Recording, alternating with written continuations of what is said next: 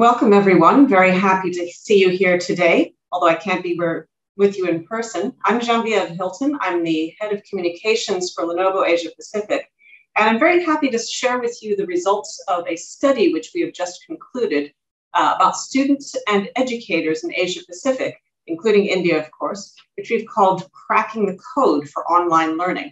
Now, this study actually came about from India because one of our colleagues asked me, well, out of all of this, what do the students think about online learning? And as a parent myself, as well as a Lenovo executive, I thought that was an interesting question again to ask, not just asking the teachers, but asking the students themselves. So therefore, we did this study in conjunction with Microsoft, and we employed two professional agencies to do a study of 783 educators, and along with 669 parents and 1,935 students. Of those, around a little bit more than 200 were in India. Now, by the way, these are students more in secondary school and in high school and in university rather than little kids.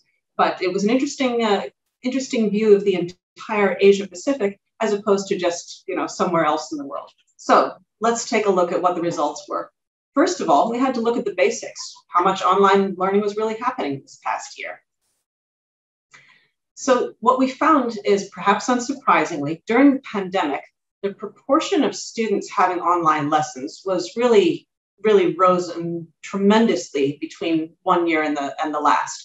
So where there was in the previous year, probably about half of the students had almost never had an online lesson, by the end of the year, 62% of them were having online lessons, and in some places it was really a tremendously high percentage, skewed a little bit by markets like Vietnam, where they had not been hard hit by the pandemic at that point, but most of the markets we surveyed were doing quite a lot of online learning, which they had never done before. Another thing that's very important to note here, and you'll see this coming up in the study again, is that the mode of learning is not all simultaneous, or what we call synchronous learning. So coming from the office world, where we often say we have a Zoom meeting, we have a Teams meeting, quite a lot of the students were doing either a mix or sometimes even no synchronous learning at all. So that meant they were just getting the materials from their teacher, not in real time, no interaction with the teacher necessarily, and then having to send them back.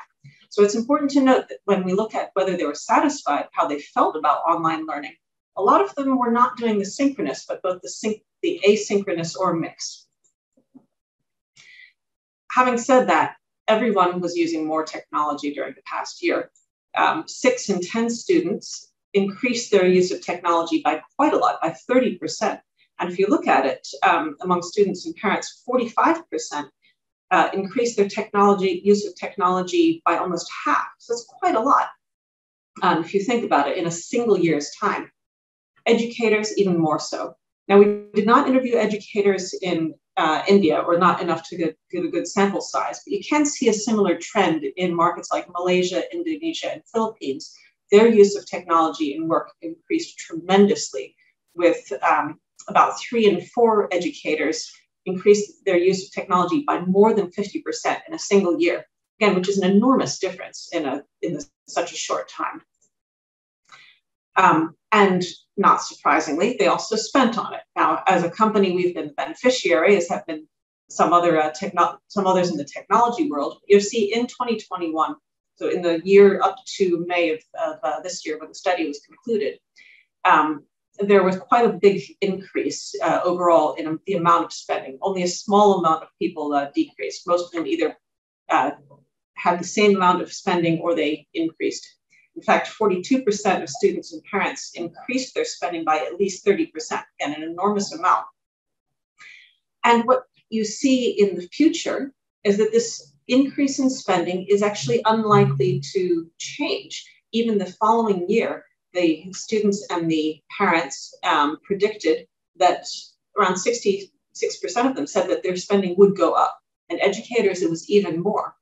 So as we start to see this, our question is why? So they've already maybe got a laptop or a tablet. So what is it that they still want to spend more on? In fact, some of these answers are becoming clear as we go through the study. And some of those come in to play when we look at the challenges of online learning. And it's not as simple as simply supplying the devices and saying like, okay, now I have a tablet, now I have a laptop, therefore I can do online learning. So what does it mean when we look at the details? And again, as a parent, I heard a lot of other parents and I heard a lot of kids complaining during the year. And this is myself, I'm based in Hong Kong, so which is a very high technology adoption market. A lot of the kids were already using computers. So maybe it's just that they like to complain, because when we looked at the results, it's not surprising to see that about a third of them thought that online learning did not allow them to have as good a result of education as before. And the parents were slightly more pessimistic than the students were. So that's about 34% of students and parents, or 32% students, 38% parents, thought that their learning performance was worse during online education compared to the previous year. But was perhaps a little bit surprising, compared to all the complaining we heard, was that, just anecdotally speaking, was that around a third of them thought that it was the same. And actually another third thought that they did better on online learning than they ever had in the traditional learning, which is a fascinating result. And when we start to look at the teachers, the educators, it's even more extreme. Almost 60% of educators thought that their teaching performance improved during the last 12 months. And only 17% thought that it did worse. Again, that is that can be partially explained by many diverse reasons. Maybe teachers just like to think that their teaching skills always getting better. But on the other hand, it seems significant that even in a year which is so dramatically impacted by the change, by that transition to online learning, and in a situation where a lot of them weren't even using synchronous learning, but were using asynchronous learning, that change is so dramatic. And by the way, I also wanted to mention that in a market which is somewhat similar to India, only in the sense that it's very big and very diverse, with a lot of different languages and a lot of different locations, probably the greatest improvement was seen in Indonesian schools. So this is something to think about. What would be the implications of having a big, diverse market and enabling the teachers to teach to all of these different methods using all of these different technologies available to them?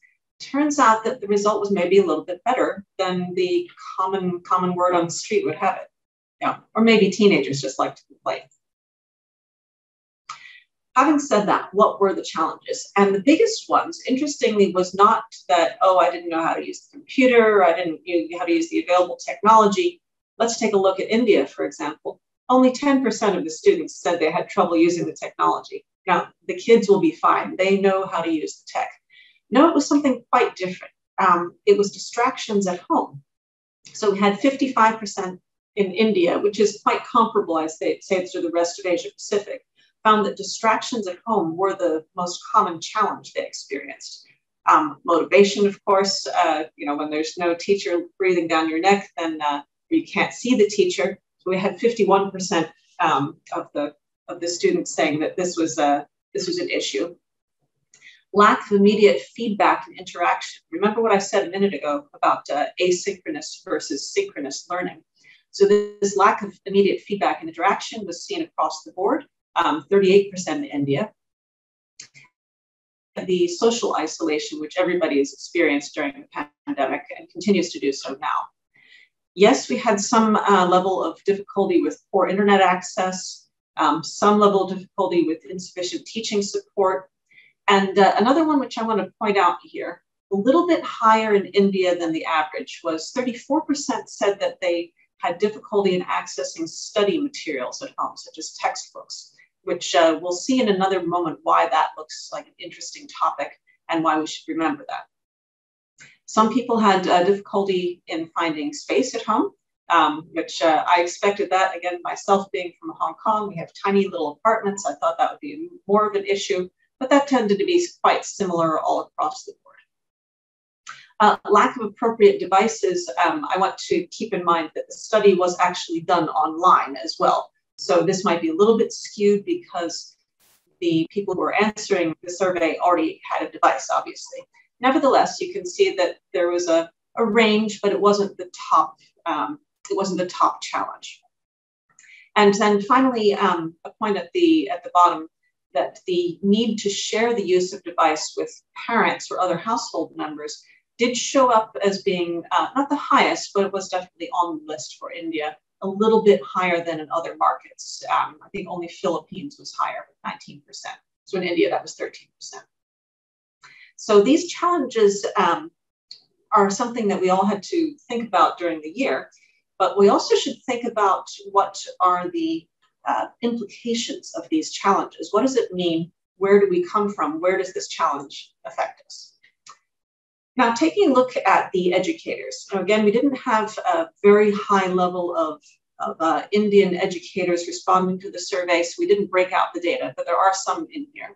And I think we can also take a look at some of the comparable countries, such as Indonesia and Malaysia, which have similar challenges, multiple languages, very large geographic areas. And you can see that it's just the flip side of what the students said. The students get distracted or lose concentration, and they specifically mentioned during live sessions. But I think that's all the time. Social isolation was a big one, because remember, teachers are people too. They need the interaction of their students. A lot of teachers have gone into the profession because they generally love working with students, working face to face. Now, a very interesting one was that we saw as a much bigger issue with the teachers of learning how to adjust to a new platform, or adjusting to a new platform, much bigger than it was for the students. So I think we can make a few stereotypes here, right? Students are very adaptable. Kids know how to adjust. A lot of them are what we call digital natives. Teachers, it was a little bit more difficult to make that jump. We also see that the teachers had difficulty in delivering the content effectively during e-learning. So that is a learning itself, how to deliver content during e-learning. And something that as a technology company, we are looking at now. How do we make that better and easier for teachers? One point that I wanted to share on difficulty of providing feedback to students. This may also go with the asynchronous versus synchronous learning. And along with that, something which we really need to consider, which is how do the students and the teachers share information? So it's not only in the live classroom setting, just those of us who are in the education profession or who remember being students ourselves, who are parents, a lot of the learning happened outside the classroom or through homework or through assignments or studying for tests, study groups. All of these things and getting that individual feedback from teachers is very important for a student. Yes, we did find in some cases they also had insufficient devices or equipment to support the teachers when working from home. Although, as we'll see, most of them did end up using a laptop. There's not always, that's not everything. There's more to it. Some of them did actually have to bear the cost of purchasing or subscribing to e-learning platforms.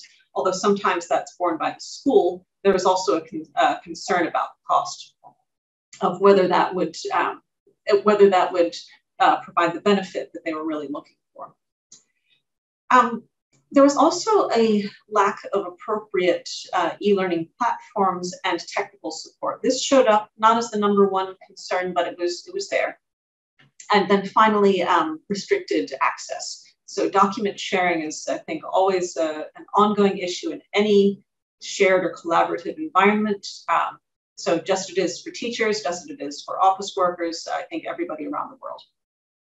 So you can see as well that there's a difference between the different markets, but the trends tend to be the same. And when you look at the difference between even the kindergarten or primary or secondary school teachers versus the educators working at local colleges or universities, they're actually not that different, which I thought was very interesting, because I would have expected the younger teachers of younger students to be answering this in a slightly different way. But as it turns out, they were quite similar across the board. Now, here's one of the questions I thought was the most interesting. When something goes wrong, what do you do? And when encountering technical issues during e-learning, it looks like about a third of the students would actually go to their friends, their classmates, their siblings, or adults in the household, or just solve it themselves. Almost the last one on the list was going to the technical support staff. And if you look at that, nearly a third of them are asking other young people. And this is something very interesting because it gives us another insight into one of the distractions that we saw earlier. The kids are taking up another burden, and that is as the IT support for their friends, for themselves, or even, if we look on the other side, for the household. Because even the educators who would tend to ask the technical support staff a little bit beforehand, that's their first port of call would be the tech support staff.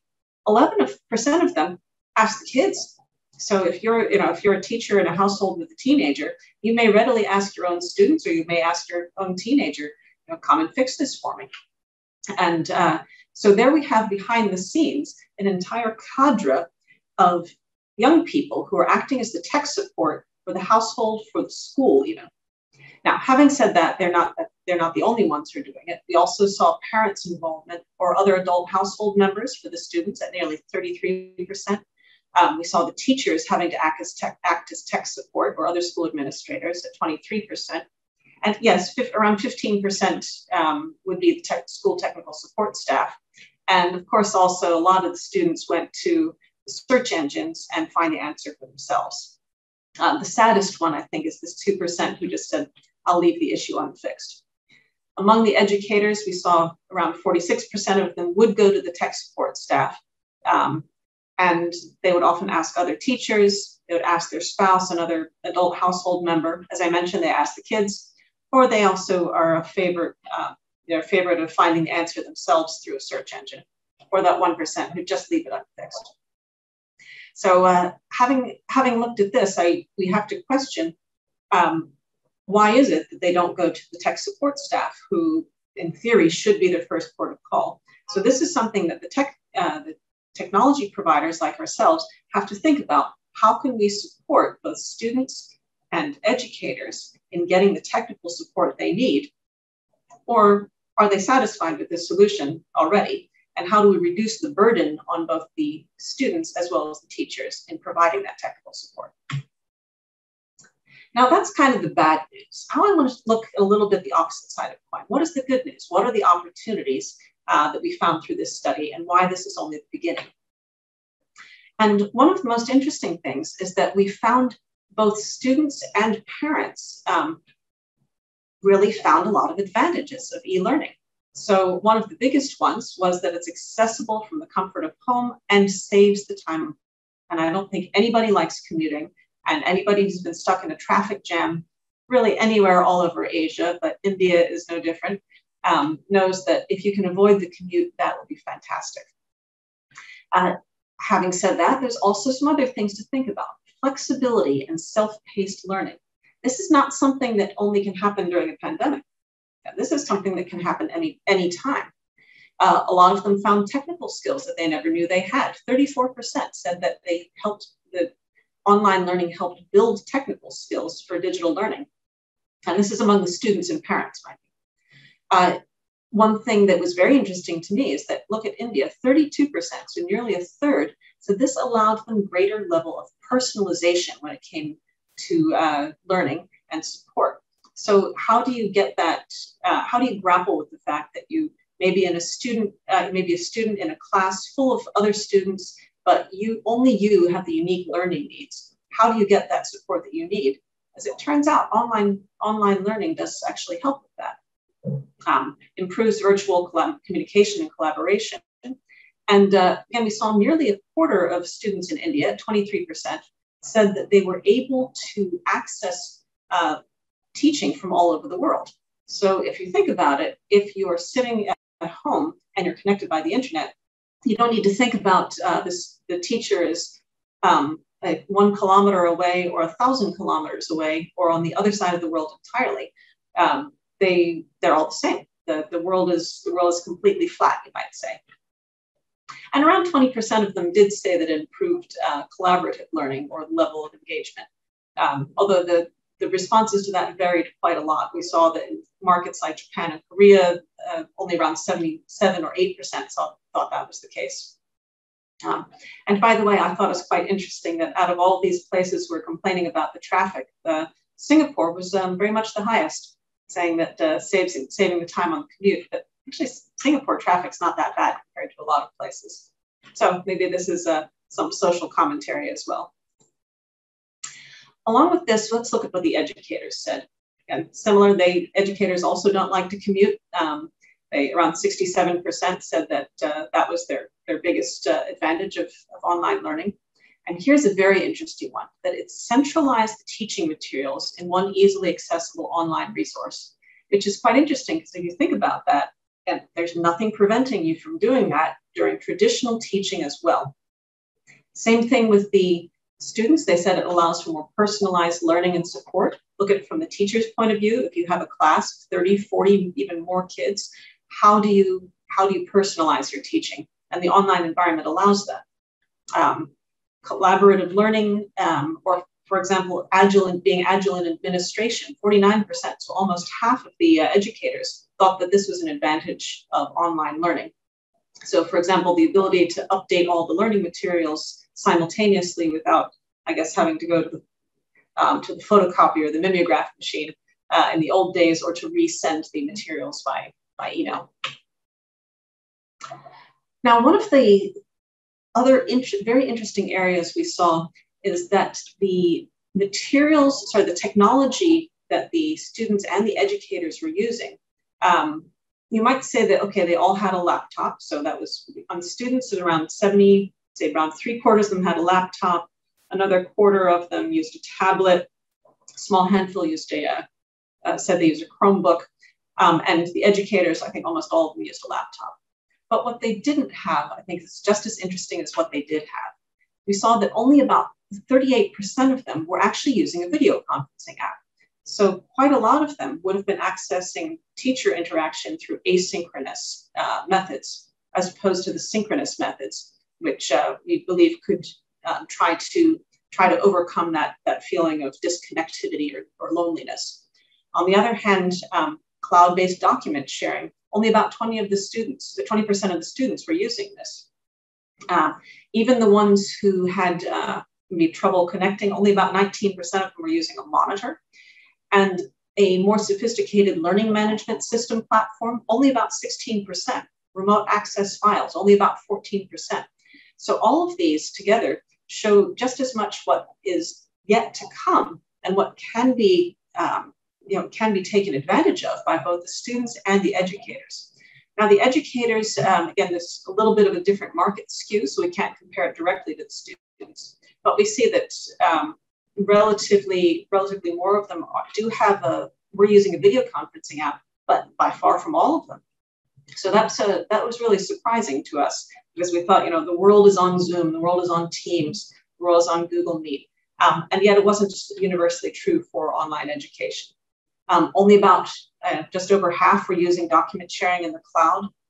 Only 36% were using remote access files. A lot of these things are very, I would say, almost basic options for online learning, which are still yet to be taken advantage of by so many educators and by students in Asia Pacific. So there's a huge opportunity there. So to close, let me give you a little bit of food for thought. One of the questions that we really had after conducting this study, would be how can educators, students, and parents make better use of online learning as a supplement to or as part of traditional education modes, rather than as a one-for-one replacement or a substitute. Because you don't have to just say, okay, there's a pandemic and then we can never go back to the old way.